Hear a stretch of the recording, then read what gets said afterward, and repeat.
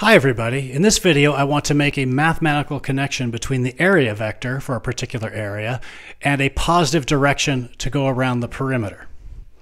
Alright, so remember that if I have some area, the area vector is taken to be perpendicular to the plane of that area. So I could take this direction or I could take that direction. Which direction do I take? Doesn't matter, pick one. But once I pick a direction for my area vector, that chooses in effect a direction that's positive for going around the perimeter. Or, turning it around, if I've chosen a positive direction to go around the perimeter, that constrains my choice of area vector. So let's see how that works. The relationship is actually a right-hand rule relationship. So I started by talking about the area vector, but let me change things up and start with the perimeter. So imagine I've got an x, y, z coordinate system, right-handed coordinate system. Imagine I have an area that the plane of the area is oriented in the xy plane. Okay, so the z-axis is perpendicular to the plane of the area.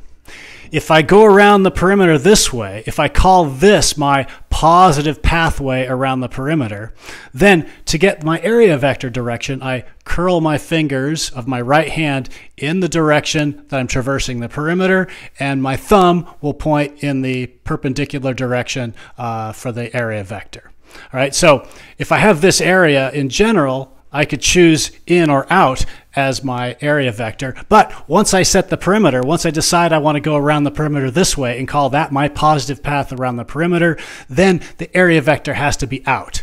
So in this case, the area vector would be in the z direction.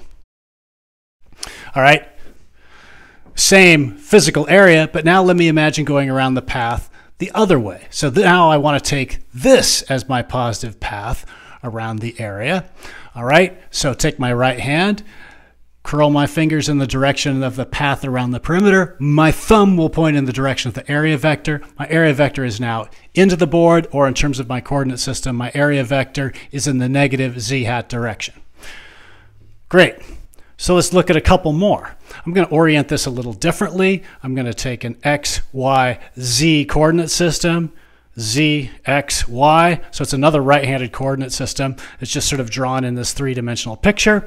If I traverse the path around this perimeter this way, I curl my fingers in that direction. My thumb points in the direction, this is from my right hand again, in the direction of the area vector. So my area vector will be in the positive Y direction. Or if I want to think in terms of my unit normal vector corresponding to this area, and this pathway around that area would be the y-hat direction.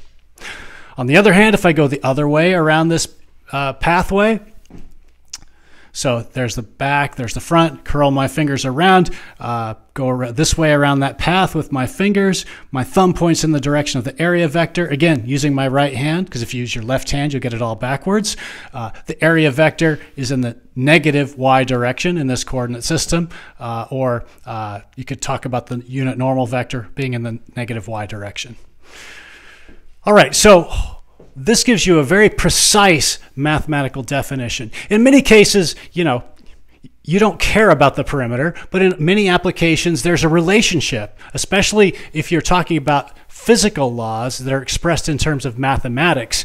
There may be some physical parameters in your problem that correspond to the area vector direction. There may be other physical parameters that correspond to the pathway around the perimeter.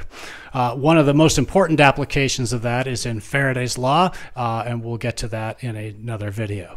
Thank you.